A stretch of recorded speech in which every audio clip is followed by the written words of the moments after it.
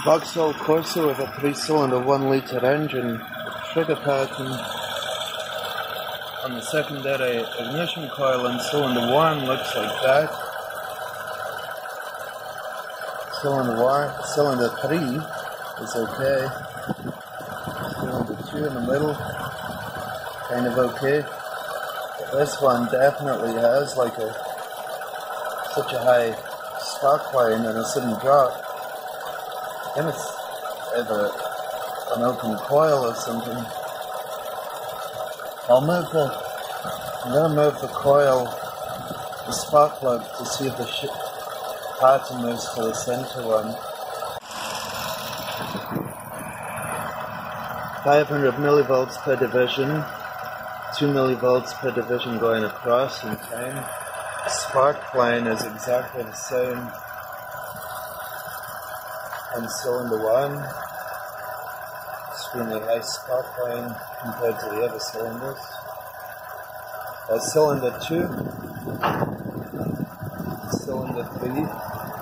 Checking the amps of the coil with an amp clamp, and all the coils are firing okay. There's no sign of a shorted primary or secondary. It's got like a sharp dorsal turn. Kind of looks okay as it's ramping up.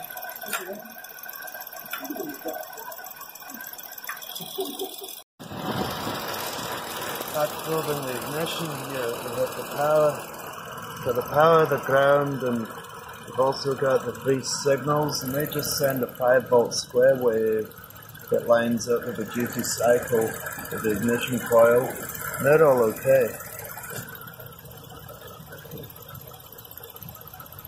There's another cylinder right there. Just move the needle about.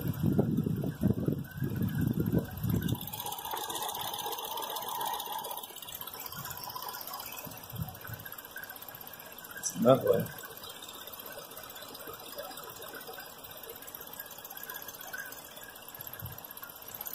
So they're all okay.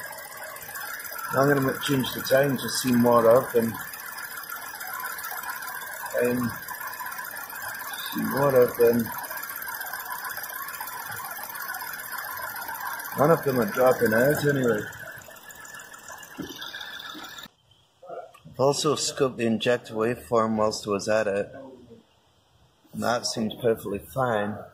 I'm using another hand to break out lead, because I couldn't back probe into the fuel injectors the way they are. Needs a coil pack.